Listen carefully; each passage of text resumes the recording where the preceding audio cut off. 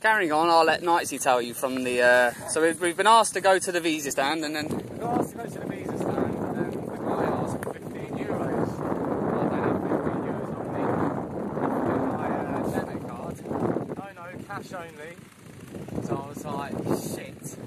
I'm still like 50 cents short. So I basically ended up asking a lawyer for 50 cents. But the guy in the visa desk just didn't give an idea. Got the stamp, went to one desk, they then told us to go back to the police desk to get the stamp, and we just signed off, and they really wanted it. Yeah. Back and forth, and I mean, whoever said anything about a visa for Turkey? I've never heard of that. I thought they were part of the EU.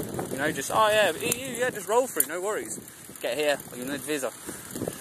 And the visa clearly states you can't work here, and you're only allowed in the country for 30 days, and then but it's a multiple entry, so you get 30 days, you get 3 sets of 30 before you have to buy another visa, which you can only buy one more after that.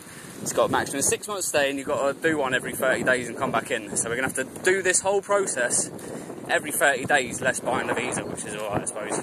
So yeah, so anyway, first signs, which are good. So we got Uppsala, Kasan and Istanbul. So 4:27, 2:30. So I think we'll head towards Uppsala, pitch up, and then we'll have our celebrations, which I haven't told them what it is yet, but we were meant to have on the border, but I don't think the guards with guns would appreciate our celebration. But anyway, so yeah, rock and roll, I suppose, isn't it? Yeah.